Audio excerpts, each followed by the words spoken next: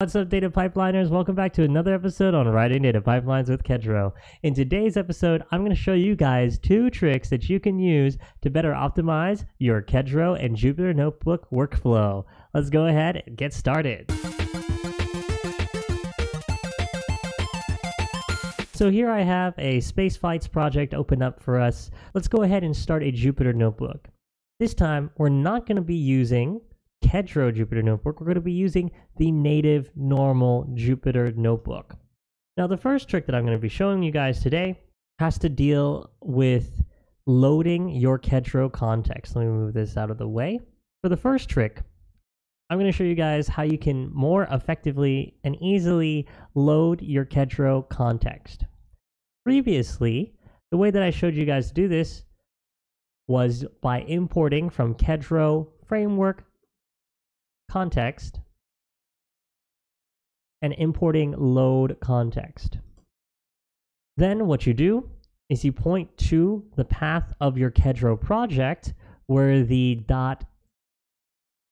.kedro YAML file is located, and then loading up the context this way, you can get access to the entirety of your Kedro project.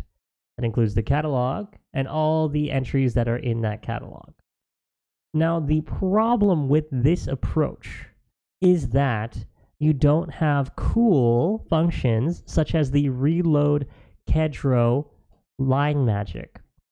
And so without this line magic, it makes it a little bit harder to reload your catalog. So say, for example, if we were to make a change to the catalog, what you would have to do is we'd have to restart the entire notebook to load that change in.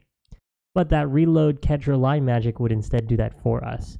So, in order to get access to reload Kedro line magic, if you are not using a Kedro Jupyter Notebook, it's actually very simple.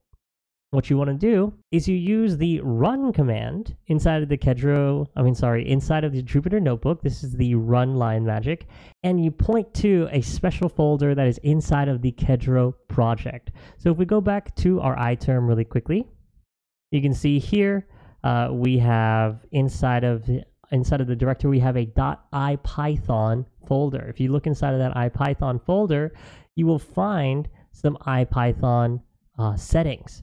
And the one that we want to use is the one that is inside of profile default startup. And it's this one right here, this 00 kedro init.py file. So what we can do, we can actually just grab that directory right here. We're going to copy this.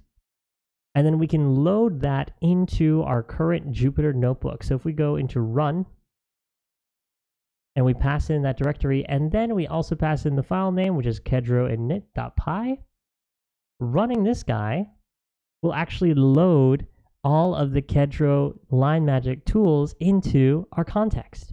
And now we can use reload Kedro line magic in order to reload our catalog. Isn't that awesome? And so no longer are you stuck in the days of having to load your Kedro context. You could just use this line magic and get the reload Kedro line magic built in.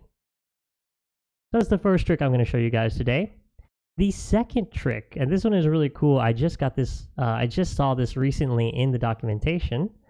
That's the ability to translate your Kedro Jupyter Notebooks directly into Kedro nodes. Now let me show you how you do this.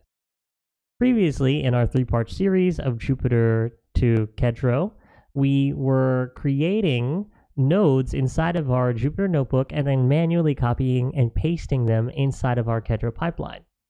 Actually, that's totally the wrong way to do it. What you can do instead is you can take advantage of Kedro's Jupyter conversion function. So let me show you what that looks like here.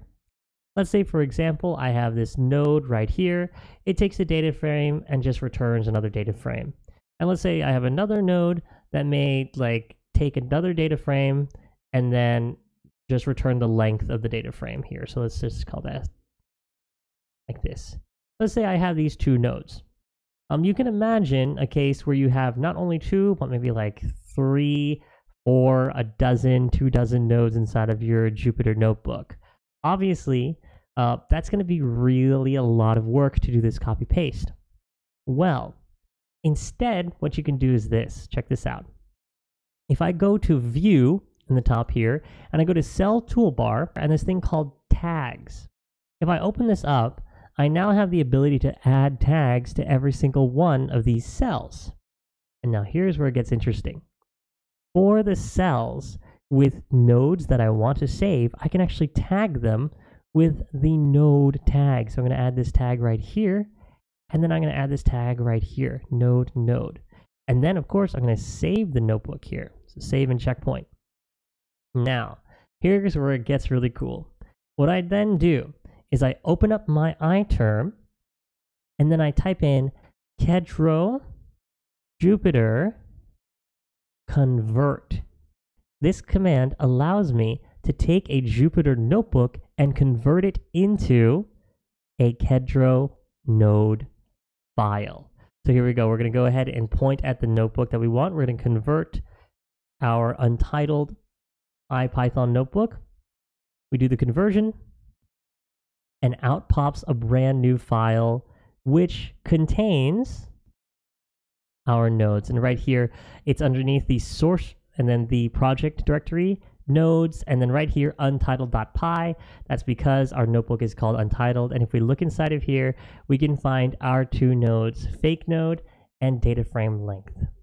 And again, this is so cool because you can pick and choose exactly which nodes you want to bring in. So for example, if I get rid of the fake node, I save the notebook again, and then I run the command. We do the conversion once more, overwriting the previous one. And look at that. Only data frame length exists now inside of that file. So this means that you can take all of your Jupyter notebooks, quickly and easily set them up to run with Kedro, and then convert them into the Kedro nodes that you need. Thank you very much for joining me today. If you enjoy this kind of content, make sure that you button that like, subscribe, and ring that ding if you want to know when we are pipelining. And I'll see you guys in the next one. Take care. Bye-bye.